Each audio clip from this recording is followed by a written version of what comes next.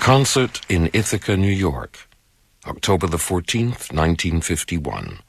The 39-piece Innovations in Modern Music Ensemble playing Coop, composed by Shorty Rogers and spotlighting tenorist Bob Cooper, followed by Ennui, written by Bill Russo and featuring trombonist Harry Betts.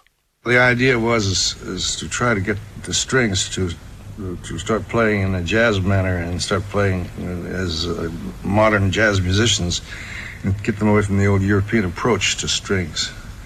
And we did some very interesting, successful things with strings. And I think they learned a great deal by playing with the brass and the saxophones. And a great amount of music was composed, but very little of it was ever recorded. The best of what was composed was recorded, I'm sure of that. Unfortunately, none of the recordings ever really were hits. No one, they were supported by the jazz fans. And the orchestra was quite an artistic success, but it was a financial disaster, naturally, with all those musicians. And even though there was a lot of tremendous sum of money lost, I repeat, I think that there was a lot of good came out of the thing artistically. Stan Kenton on the demise early in 1952 of his Innovations project.